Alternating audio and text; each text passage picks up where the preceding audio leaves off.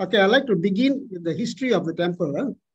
Right. So the temple was founded by this gentleman here, shown in the picture, Mr. A. Augustine Gilis de Alvis. Okay, Mr. Alvis is a well-known person actually among the Sinhalese community of Malaya for his immense philanthropy and contributions to the development of Buddhism in early Malaya. Okay, Mr. Alvis came to Taiping from Ceylon. Actually, he was brought down by the British government to work at the Perak State Government Printing Press in 1888. At that time, Perak was the most important state in the Strait settlements. And most of the government machinery was based in Taiping. So in the old days, Taiping was such an important town, and it was the capital of Perak. And also, it was the place where they built the first railway line that was constructed in Malaya. Okay, that's Mr. Alvis. And much of the history that we know of our temple comes from this newspaper article that Mr. Alvis, that was written in 1940, 1st September 1940. That's a year before Mr. Alvis passed away. Okay, so the article here is, we have this old article, that newspaper that we had for a long time, and we managed to get most of this copy of this through the Singapore libraries. They had a clear copy of it, so this is a clear copy of it, and it's quite an interesting account of what Malaya was in those early days, no? So he came to Malaya, and the first thing that he did realize was Taiping did not have a place of worship for the Buddhists of Taiping. So the following year in 1889, he bought a piece of land in Asam Kumbang. That's near the railway station, the current railway station, and where most of the people, Sinhalese of that time, were working. They lived around, they worked in the railways, and they lived around the railway station at that time. So he built this first temple in that area. So the land that Mr. Alvis bought is shown in that lot 347. That's the green and the brown plot. Okay, the two adjacent plots colored in green and brown are plots that Mr. Alvis bought to build the temple. Upon purchase, the said plots were amalgamated into a single plot and called lot 347. So that's how our temple gets a number lot 347. Okay, on the pictures, the two pictures on the right, for historical interest, we have preserved the original survey department stones on the ground that demarcated the two plots of land before it was amalgamated. See the two, where it's pointed out with the arrows. Huh?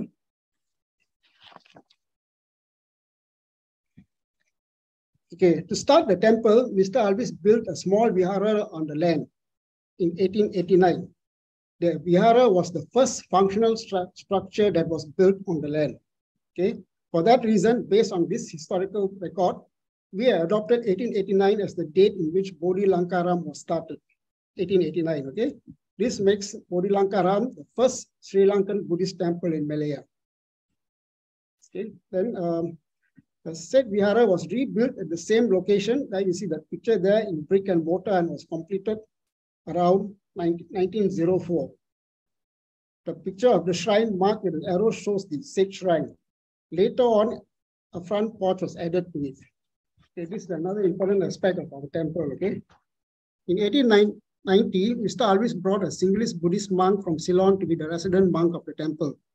His name is Reverend Gala Nagoda Kisaro Thera. Unfortunately, we don't have a picture of Reverend Gala Nagoda Kisaro.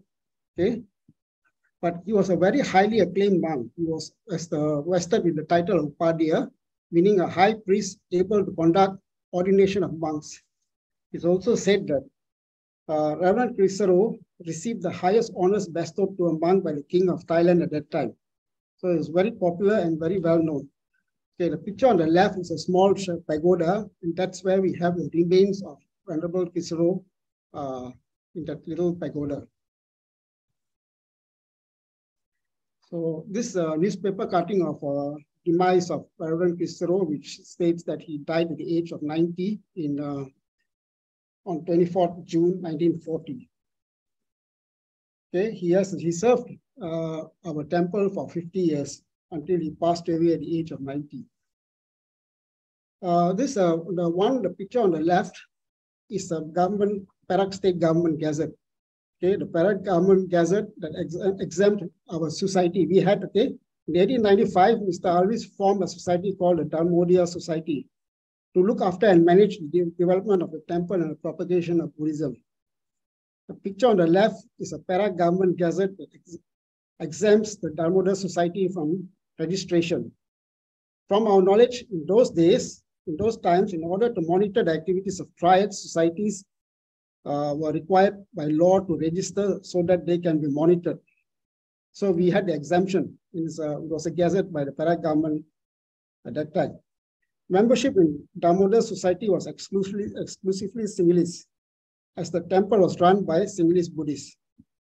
The Dhamma Society underwent 2 name changes over the years. You can see that on the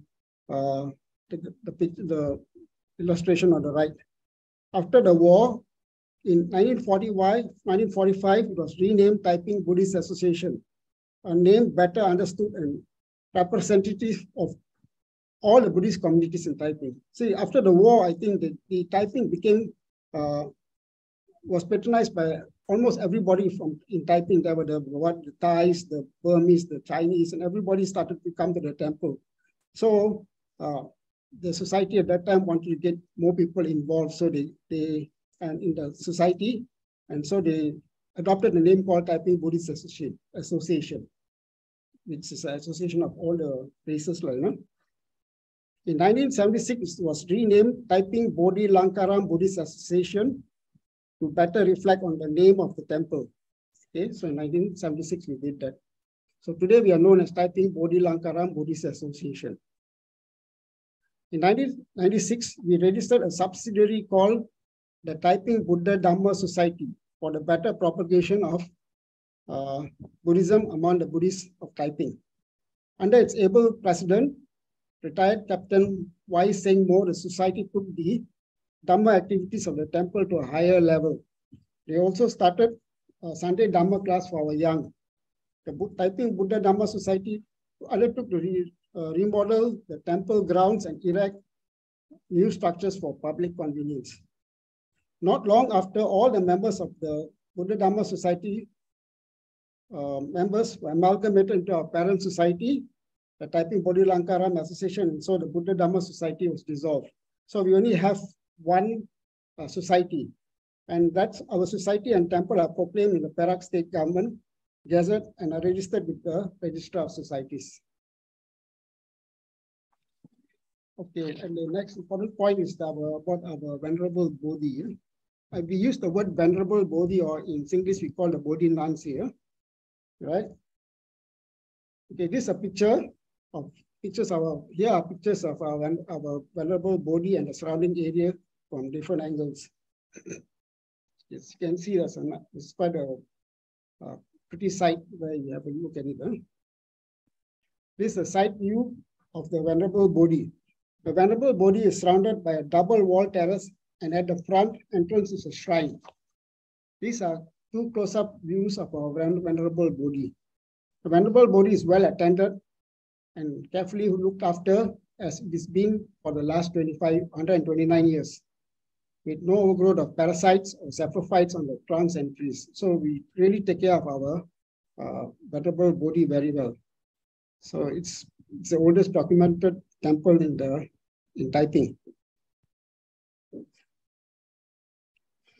This is a close-up view from the front of the terrace with a canopy that covers the shrine area of the Bodhi. Devotees circumambulate the Venerable Bodhi using the double wall terrace. You can see that arrows in the direction in which we circumambulate the temple. Okay. At the front of it is at the front of Bodhi is a Bodhi shrine, where the covered canopy with under the canopy where we conduct our prayers and meditation. This is our front portion.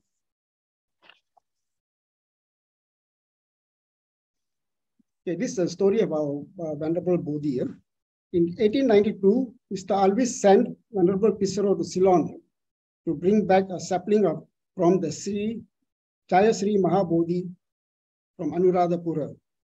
Based on history, the great Venerable Bodhi at Jaya Sri Mahabodhi Viharya in Anuradhapura, Sri Lanka is a sapling of the great Bodhi in Bodh Gaya, India. As documented in the archives of the Jaya Sri Mahabodhi Viharya, a sampling was presented by Venerable Kisaro by the incumbent chief monk of Jaya Sri Mahabodhi Viharya, Venerable Akurasa Daminda Mahatera in 1892. So it's documented in Sri Lanka that the sapling was presented to us. The venerated sapling was brought back to Taiping and planted in front of the Vihara amid much pomp and splendor on the Vesak full moon day of 1893. So that's a long time ago. Okay. The Venerable Bodhi is the oldest documented sapling of the Jaya Sri Mahabodhi to be planted in Malaya. The temple was then named Bodhi Lanka Ram in honor of the great Venerable Bodhi sapling. So that's how we got our temple name. The Venerable Bodhi has in his 129 years history provided solace, happiness, and deliverance to devotees who have come to pray at Bodhi Lanka Ram. We have numerous enchanting stories from over the years of sightings of floating bright lights around our Venerable Bodhi. This was also reported to me by my father, grandfather, and a lot of my relatives. We are the guardians of the Venerable Bodhi and we pay homage to our great Venerable Bodhi. And here's the history of we have got this stone inlaid about the history of our temple and from the beginning, before the Bodhi was planted. Okay, it's there inlaid. If you go to the temple, you can see the history about the Venerable Bodhi. So getting back to name Bodhi Lanka Ram, the word, as I mentioned earlier, the temple was named in honor of the great Venerable Bodhi sapling from Sri Lanka. Before independence, Sri Lanka was known as Ceylon, but to the Sinhalese, it was always referred to as Lanka. Okay, so and hence the word Lanka in its name. The word Ram means temple.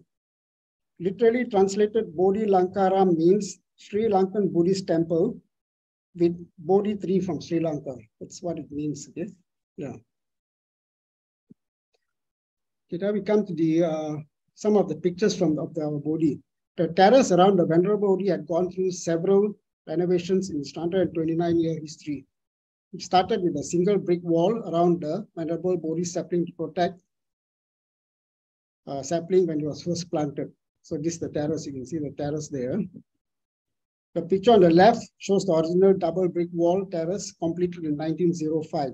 And the one on the right shows an addition of a canopy at the shrine area. See, when the double brick wall was first completed, commemoration stone on the top left there, you can see written in Sinhalese text, was inlaid on the terrace, and that is dated 1905. Then in 1968, urgent extensive repair works together with beautification works was carried out on the Bodhi terrace. Again, a commemoration stone was inlaid. That's the one at the bottom, on the left bottom. And then in 1997, Buddha Dhamma Society carried out extensive works in beautifying the terrace, our Bodhi terrace and the Bodhi site. And so they too laid a commemoration stone for that, for their work done.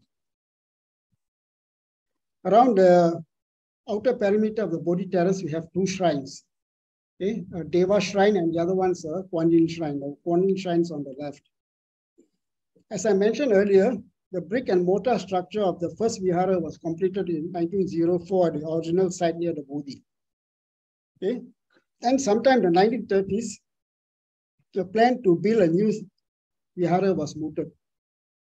Based on temple records, the project to build a new vihara was initiated through contributions of a Sinhalese gentleman named Mr. Fernando. who was promoted to the post of station master of the Simpang railway station. The picture shows the vihara that was built and completed in 1934. You can see it's a simple vihara. It was styled according to Sri Lankan viharas with a terrace around the hall, which typically makes the sit-down area small. The site chosen for the original Dharmasala of the temple was chosen as with the first vihara. It faces east, this side. From then on, the first vihara was used exclusively as the sima for the monks. So sima, that means the one that was built in the early years of when the temple started, that was converted and used as a sima from after the new vihara was built.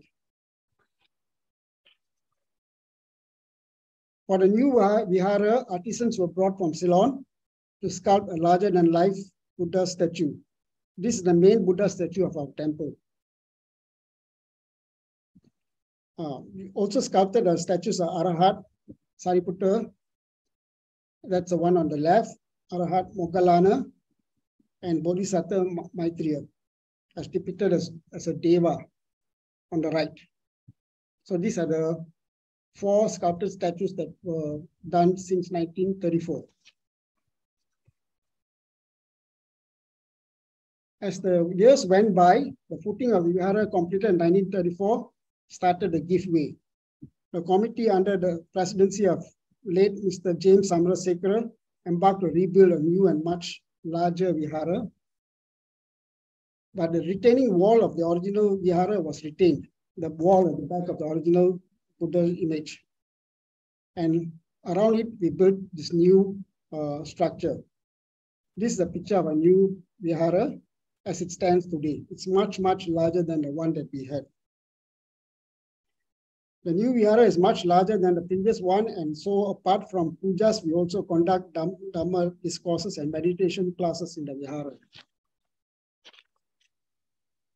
Upon completion of construction in an elaborate ceremony in June 1987, the new vihara was consecrated by Venerable Dr. Sri Dhammananda Mahathira and a host of venerable monks, and declared open by Dato Paul Leong Ki Siong. As with all our structures, we inlaid a stone to commemorate the event. These are pictures of the statues in the vihara. As I mentioned, on the left is Venerable Arhat Sariputta. On the right is Moggallana, and on the far right is Maitreya, Bodhisattva Maitreya. This is a close-up of the main Buddha statue. Then on the right, on the left of the temple, we have on the right, sorry, we also have a small shrine of Arhat Sivali. And on the left is a chamber in which our Venerable Dhatu is kept, the one on the right. Dhatu Nanse is kept. Huh? Okay, the Venerable Dhatu Nanse was presented to our temple by the Bodhi Society. This is a history of how we got our Venerable Dhatu, okay? Presented by the Bodhi Society of India through the good office of our former resident monk, Bante Tripitaka Sri Nimiwe Sumangala. Venerable Bante Sumangala was a graduate in Buddhist archaeology and was an active and serving member of the Bodhi Society. These are close-up pictures of the Venerable Dhatu, and on Vesak Day, the Venerable Dhatu is put on public display. So we owe it to the Bodhi Society for giving us this relic that we have, which consists of 2 pieces. And every year on Vesak morning, the Venerable Dhatu is taken on a grand tour procession before it's publicly displayed. As you can see that we have flag bearers and all our devotees follow behind and for our relic procession. And these are the other structures that were built that we have. On the left is our stupa. On the right is our bell post. Okay. All these structures that I mentioned earlier were, except for the new vihara, were built within the first 10 years of the founding of Bodhi Lanka, meaning between 1889 and 1899. Okay, this is a picture of our Dhamma Sala and monks' quarters, monks' abode. Yeah? They are in two buildings adjacent to each other, one in front and the other at the back. The original monks' abode was at a different location, was relocated to the current location sometime after the war. Our original Dhamma Sala preaching hall was also at a different location and was built in 1957 to commemorate the Buddha Jayanti of 2000-year celebration. The building at the front here, you can see that's the Dhamma Sala. Next to it is a covered shed where we conduct our Sunday Dhamma classes and public activities. These are pictures inside the Dhamma Sala. We have a small shrine there, and this is the open area. And this is where we have our Dhamma discussions. When we have a small group, but when we have bigger groups, we do it in the shrine hall. Okay, just to put things in perspective, this is where the structures were. See that's the green box is where the land that Mr. Alvis bought, and the first shrine hall was 21C, and then subsequently it became a SEMA, and then 21D became our main shrine hall, and the Bodhi tree is right there, right in front of 21C. And all the other areas were where the important structures of a temple are located. Now coming to the important part, the Gazette transcripts. Okay, 10 years after the temple was built, Mr. Alvis decided to hand over the temple to the Perak state government to be gazetted as a Buddhist reserve. Okay, so that was in 1899, exactly 10 years after. Okay, that's a transcript that's shown there. Okay, the important thing is here that I will highlight here is the Gazette names the temple reserve as Bodhi Lanka and empowers the trustees of Bodhi Lanka to be the trustees of the Buddhist reserve. So that was the first Gazette, and below that there's a schedule that outlines the area in which the temple was built. Okay, so we can see that the blue box there, that's the area. And after it was extended with the addition of lot 522. Okay, and the whole area became 1 acre, 3 roots, and 13 poles. The area when the first Gazette was issued.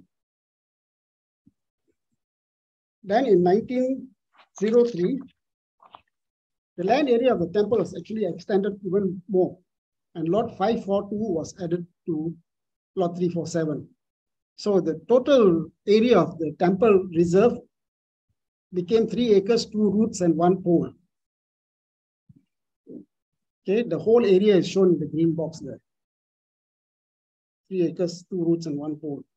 Those are the early years measuring standards that they used.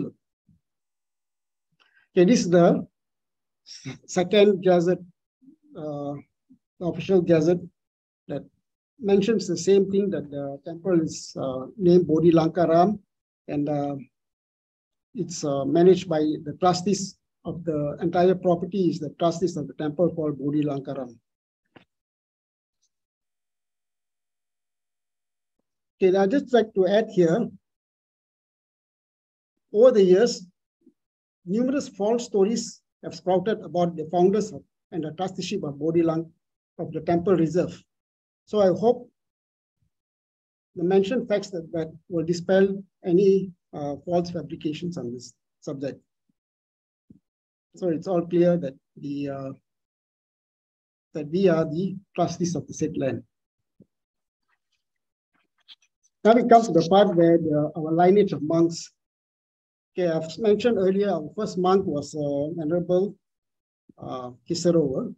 He was served our temple for 50 years, and after he's passed away, his assistant, Venerable Sarananda, took over, and he was from 1938 to 1962. Sorry. And after Venerable Sarananda left, we had Venerable Mangala, who was there for in the 60s, and then followed by the other monks. Okay, the monk that I wish to highlight here is Venerable Sri Sumangala Thera. Okay, so let's see. That's the monk sitting on the right. Okay, Venerable Sumangala, it was during when I was active in the temple. It was instrumental in the formation of the Buddha Dhamma Society and the rebuilding of the Vihara, the current Vihara that we have, and for bringing the Venerable Dhatu to our temple through the society that is affiliated with. Those are the other monks that I've got pictures of. The one on top is Sarananda, then the Mangala and Sivali. Okay, I also wish to mention that the late Chief High Priest of Malaya, Venerable Kesri Dr. Dhammananda Mahathira, was our religious advisor throughout his tenure as the Chief Priest of Malaysia. Venerable Chief officiated at all our significant events, assisted and advised us in our religious activities and the running of the temple. He was a pillar of strength and support for our temple. And these are the list of past presidents that we had. Okay, when this is the 40 years I've been with the temple, these are the presidents I've been with, starting with Mr. James and our current president, Mr. Unchunan. Okay. So we had quite a few presidents in the 40 years that I was being in the temple. I was a serving president also at that time. I would like to mention here Miss Jessie Pereira. She's probably the only lady president that we had. Okay.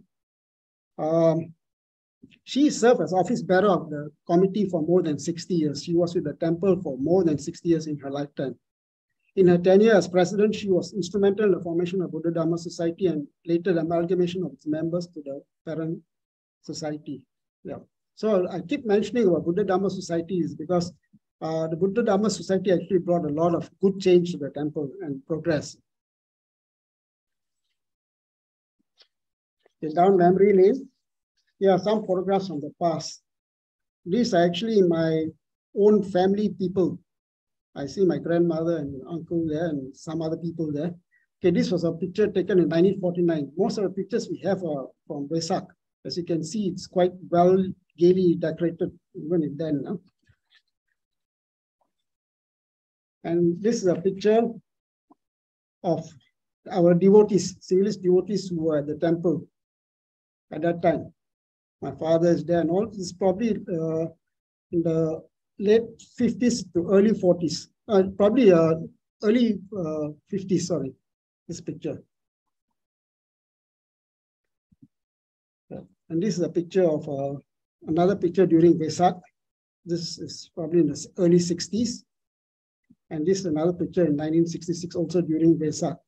You notice there's a bird cage there. In those days, it was popular to release birds. It was a practice among all Buddhist temples to release birds. And eventually they did away with that because people used to go out and catch birds and sell it to the temples, sell it to people so that they can release the birds, which was not a very ethical practice. So it was stopped in all of the temples in Malaysia. In 1960s, I remember when I was young, we had a young Canadian who was ordained as a monk in our temple. Okay, this monk was ordained by our late chief, Dr. Dhammananda Thera. Okay, and they gave him a name after his own name, so he was given a name Piyananda.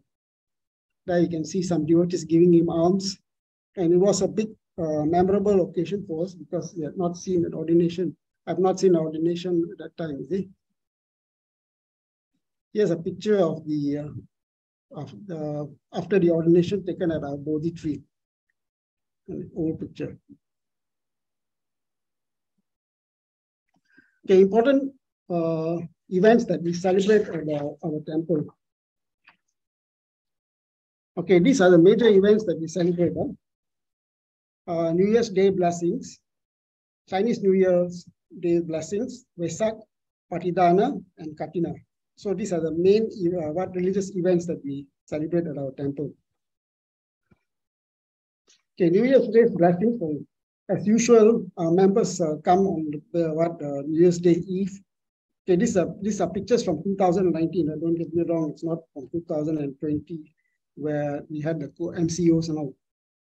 Okay, so our devotees come to the temple and they light up lamps and purify the temple. Okay, and throughout the day, our devotees come and they observe, they do dhanas, pujas at the Bodhi and all that. As you can see, on 1st of January, we have a big puja for all the devotees to come and attend. That's Venerable Maitri on the right. So all of them come and chant at the Bodhi tree and be blessed for the New Year, for blessings. So in 2019, this is our Chinese New Year puja and blessings that we had. Of course, it was also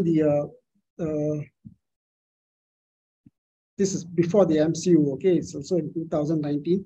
One of the things that we do is devotees come and light, apart from lighting the temple grounds, they also buy an oil lamp in memory of their late parents or for their own well-being. That's usually what the light lamps signify.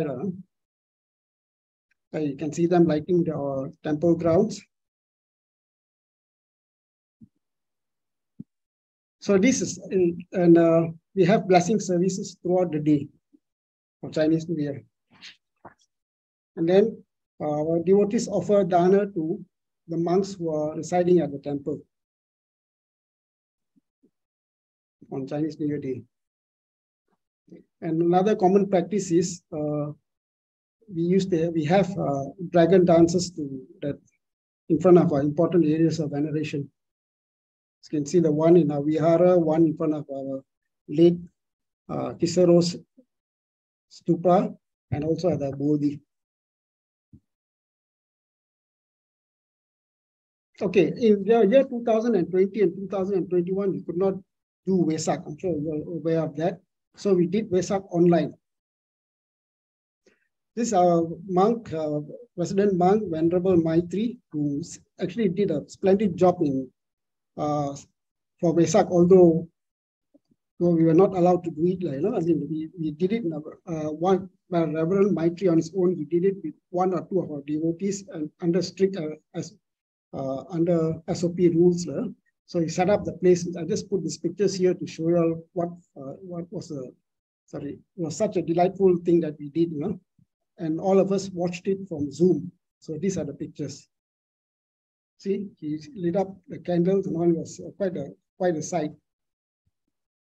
So it was Vesak Day, and although we were not there, we did our part, and all those who contributed to our temple, who bought a lamp, were given the opportunity to watch and see what we have done. It's quite a beautiful sight. Here, there's a full picture of it. Okay, so now I'm going to say about Vesak 2022. The one that we just celebrated. It was such a huge delight for us to celebrate Vesak in 2022 after 2 years of not being able to do so. So as usual, Vesak starts with housekeeping, okay, spring cleaning. So our devotees come together over 2 Sundays, and also we get a lot of help from school kids in typing. They come and clean up the whole temple, scrape up all the walls and repaint the area. And it's such a wonderful gathering of family and friends. As you can see this picture there, we wash toilets, we clean up the dust and everything. And it's actually us devotees doing it, not hired labor or anything. But we all come together and do it. Yeah, you see they're busy washing, cleaning. And our Venerable monk is there to assist. And these are pictures of Vesak Day of 2022. As usual, we have the Pradipa Puja and lighting oil lamps. That's always the main thing. We always try to purify our temple grounds for Vesak. And this year we had 3 monks from two from Central, and our regular monk who is here with us. So over the years, we have been getting, as we don't usually have resident monks in our temple. If ever we have one monk, and for Vesak we need more than one monk, so at least we call in two monks. And I would like to thank both our Chief Venerable Dato Dhammaratna Mahathira and Venerable Sarnan Aikatira for the support they have given us over the years when we needed monks, for Katina, for Vesak, or whenever we want to do any special blessings. They always sent us monks. And I understand that the last year there were too few monks, there were none. And but still, two came. So we were actually quite delighted with the whole Vesak celebration with these 3 monks that we had. Okay, the Vesak morning always starts with the Pindapata. And then after the Pindapata, we have the Buddha Puja. So you can see this, you can see in the pictures, the monks are on the Pindapata, and then after that, we do the Buddha Puja. Okay, then the most important event for the day, Vesak, is the day where we take our Buddha relics on procession. Every year, 3 of our devotees are given the privilege to carry the Buddha relic. Okay, you can see the 3 gentlemen there. Okay, leading up to the procession day, where they have to carry the Buddha relic, they usually, okay, they are encouraged to observe the 8 precepts in detail for a certain period of time. Then they are given the opportunity to carry the relics. It's quite a grand procession, by the way. Yeah. That's all. And they are followed by our devotees at the back with their offerings of flowers and all that. And then finally, the Buddha relic is placed in a special chamber. The relic is actually embedded, is placed in a golden casket that we have. You can see the arrow here. Then it's open and it's exposed here. And it's open from 10 a.m. to 10 p.m. on Vesak Day. Only once a year we do that. And that's a picture of noon dana offerings, Sangha. And then there is another thing that's quite a prominent feature in our temple is we provide food. We have been providing food for more than 100 years to devotees who have come to our temple. So here we see food being cooked by a family of Indian devotees of ours. Okay, they have been supporting us. So the special mention, like you can see, they cook up 3,000 meals, and for more than a decade, they have been serving 3,000 meals on Vesak Day to all our devotees. Okay, and like I said earlier, this has been a practice in our temple for more than 100 years. And everybody comes to our temple knowing that on Vesak Day, they not only come to pray, they also come and share in the food that we give to everyone who visits. Okay, so a special mention of Mr. and Mrs. Chandran, his wife name is Shanti, who has been with us for more than a decade, serving over 3,000 meals on Vesak Day. And also our committee, our society also serves likewise over 3,000 meals. So we serve out about 6,000 meals on Vesak Day. And most of our devotees come together and they cook the food and bring it to the temple to be served. The highlight of Vesak Day is actually the Dhammacakkappavattana Sutra on the night of Vesak. That's the time where we actually all gather to listen to the Dhammacakkappavattana Sutra. As you can see that we all, in spite of the fact that there's no SOPs rules, but we all sat far apart and observe Vesak in our vihara. Okay, so that's the time where we all sit back and listen. That's the last event for the day. And such a nice clarifying time to sit down and listen to Dhammacakka, the recital of the Dhammacakka. And that's a picture of our temple on Vesak Day. We light up the temple and make it really beautiful, like a fairyland. We all come together and do this. Another next major event on the 7th lunar month of the Chinese calendar, we have the Patidana. I'm sure you know what Patidana is, right? It's where we provide dana for the in memory of or to spirits that are lost, and we do this at our Bodhi tree. So this is what our devotees will come and they conduct the Patidana for itself. This is all our devotees here. Okay. And finally, the second most important event that we have is the Katina. Okay, Katina starts in the month of July, where we invite monk, or we even had more than one monk to observe the vast period in our temple. Okay, you can see here the details for the invitation that we do. So this is the pictures that I have of Katina 2019. That was before the MCO and all that. Okay. Okay, as you can see there, our devotees start the day carrying the Katina Shivara in an elaborate procession. That's the second procession that we have every year. The first was the Datu Nansi, and this is the Katina Shivara.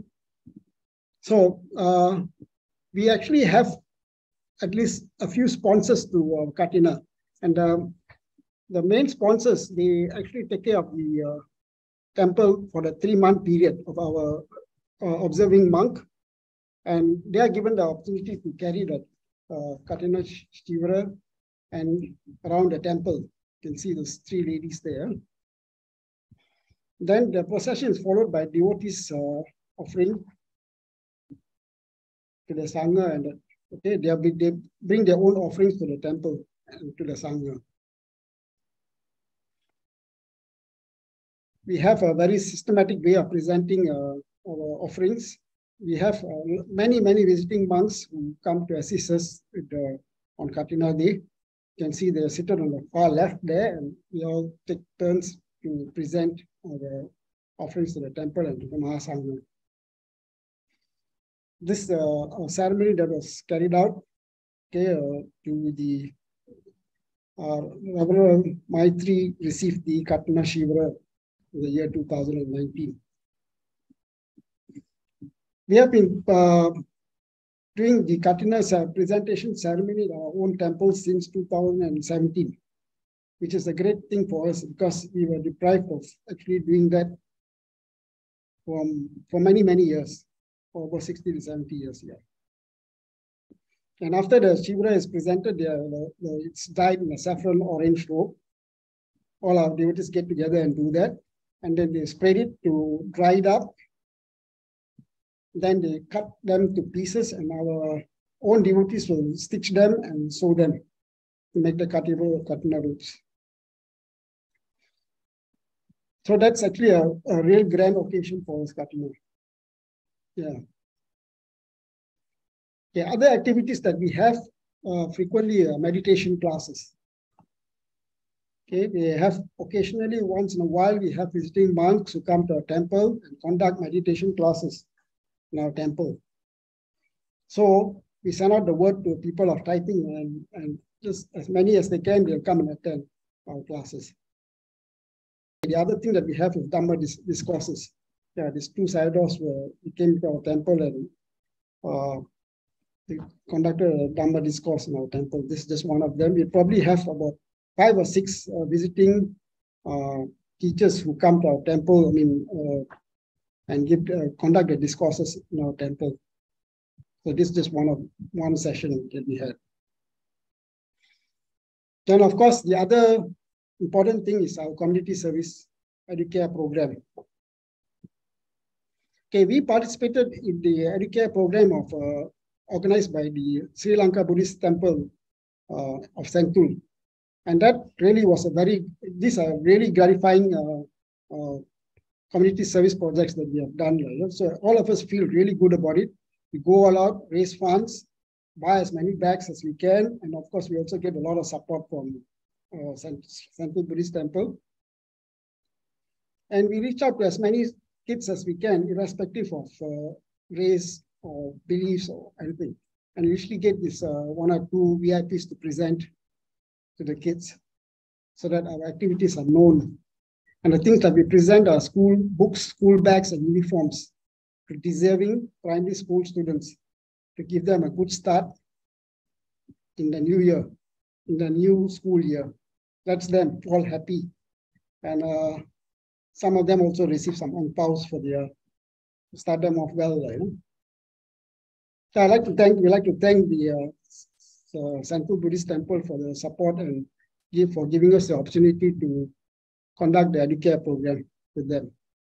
I think we have been doing it for quite a few years. And finally, we come to our aspirations as a Buddhist temple. Okay, these are our aspirations which we have drafted out for you to see. To continue our quest in furthering the teachings of the Dhamma through learning and practice. Okay, that's been our quest from ever since, actually. That's why we have the meditation classes, and we invite speakers and meditation and conduct the Dhamma discourses classes in our temple to provide the best amenities and support for the Sangha and our devotees. Right? So the monies that are donated to our temple are very well taken care of and directed in the right direction for the benefit of our monks. We take care of them in every possible way with health, insurance, everything. And we try to upgrade our amenities in the temple.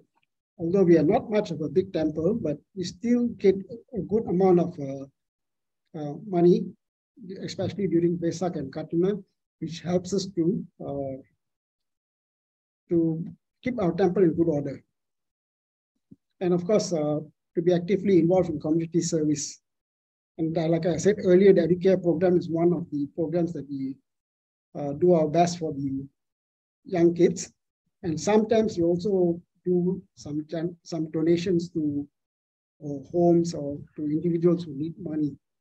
That's when, especially when we have access.